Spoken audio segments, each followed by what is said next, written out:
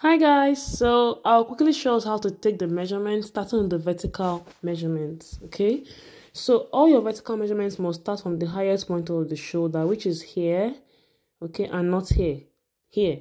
So I'll start to the bust point, that is shoulder to your nipple. It's called the bust point. Make sure you touch the nipple and make sure you're putting on a bra. Okay, then shoulder to your under bust. You can use your bra as a guide.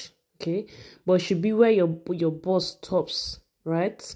Then you have half length, okay, or shoulder to your waist measurement, somewhere around the navel or above the navel. Okay, that's your shoulder to waist measurement. Then you have the length of the blouse. So the length of the blouse, it depends on the length you want. And when you're taking vertical measurement, please don't bend down. Okay, so shoulder to wherever you want the length of the blouse to stop, and make sure the tape goes over the bust and not tilting to any of the sides. Okay, so this is the length of the blouse to wherever you want it to be.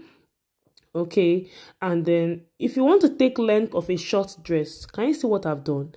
That is in case somebody is not around, but it's always best for somebody to measure your length for you. Don't bend like this. So you measure up to somewhere below the hip line. Can you see what I've done?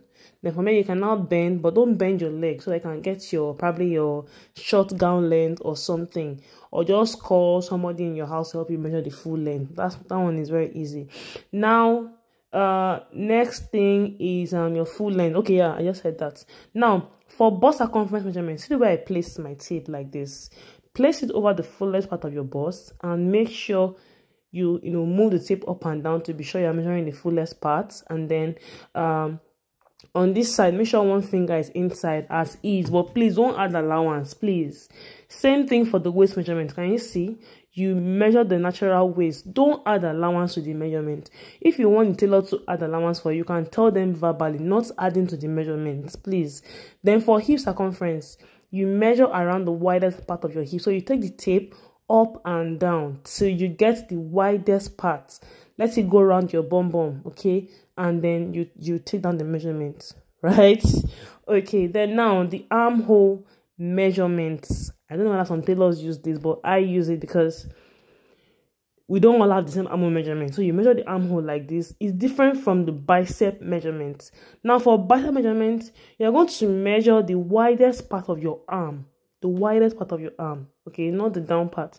So you take your tape and measure the widest part of your arm as seen like this. You can see that I didn't add allowance. Those of you that go and add allowance to the measurement, you now start abusing the tailor. The tailor did not sew your clothes well. Measure the right measurement. Now this is for sleeve length, depending on where you want the sleeves to stop. Okay, from the edge of my shoulder all the way down to where you want the sleeves to stop. Then for across back, usually someone is supposed to take you this, but you can do this by yourself. Locate your backbone, that small bone at your back, then measure towards the tip of your shoulder. Okay, that's how to take your back measurement. So once you do this, so if this is 7, that means your across back or shoulder is 14. That's what it means, because I'm measuring half of it.